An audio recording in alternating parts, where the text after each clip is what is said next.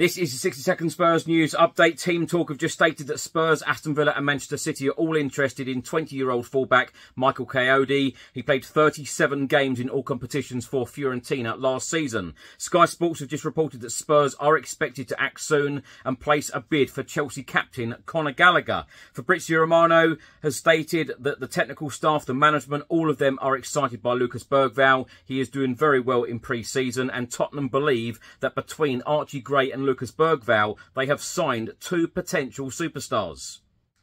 Give Me Sport have just stated that Brentford striker Ivan Toney likes the prospect of joining Spurs this summer and competing for European silverware. Reports in Italy today from Gazzetta dello Sport have stated that Tottenham Hotspur chairman Daniel Levy is a tough nut to crack, and there has been no further development with the sale of Emerson Royal to AC Milan. It has also been stated in the Italian media today that Spurs are in no rush to sell the Brazilian fullback.